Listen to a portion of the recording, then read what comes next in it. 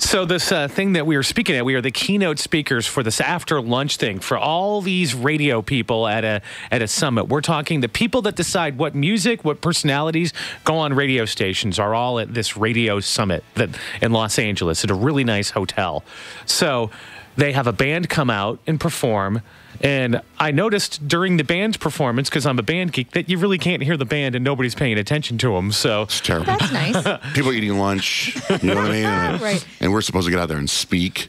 And by the way, the room looked great. When you get there, like us being the keynote speakers, I mean, they made Johnjay and Rich like we were everywhere. I saw those pictures on Instagram. I got them on my Like, Instagram. the logo was up in lights. There was centerpieces. Centerpieces. There was I was not expecting banners napkins, up. Johnjay and Rich utensils. It was crazy. You should see the spork, Kyle. I bought you a Johnjay and Rich spork. I was like, at one point I was like, what is going on? Like, who do they think we are? Do you know what I mean? Like, what are they expecting here? Right. And so, in fact, you can see pictures of most of this stuff on my Instagram at Johnjay Van S.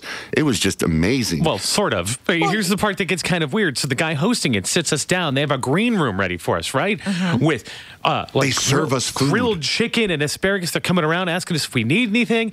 So the moderator sits down and says, here's what I see happening. He's got 70, like all these pages worth of material in front of him. And he says, first we're going to come out. I'm going to bring you out. He's like, I asked you guys to write something about your history. I added some things so that people get a clearer picture of who you guys are when I introduce you.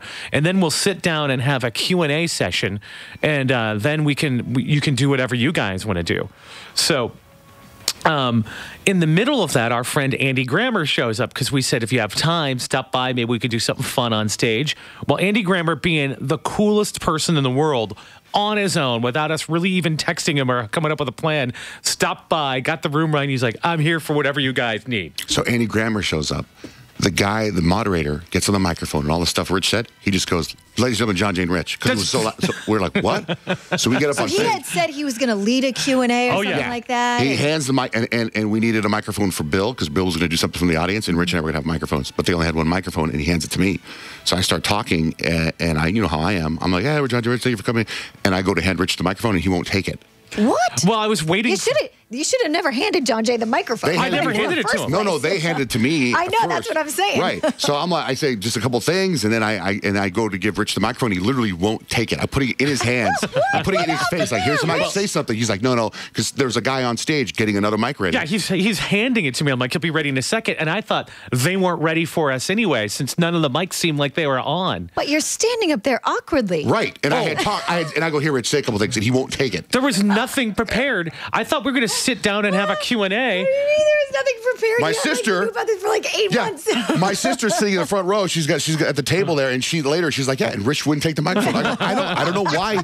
I go, so then I'm like, why don't you say something while he's handed me the microphone that's going to be ready? You could have said stuff. I did. I introduced who we are, and then I'm like, I hand you the microphone over, and you won't take it. Like, we've done it a million times on stage. And I say something, I hand you the microphone. And like, you don't leave Johnjay with the I was waiting for the moderator to talk to people for a long time. But I couldn't hear the moderator. I couldn't hear the moderator Johnjay. left. It was just you and me on the stage. No, he was still standing there. No, he was not. There was a guy on the stage trying to hook up your microphone. If he wasn't still standing there, he would have handed me his.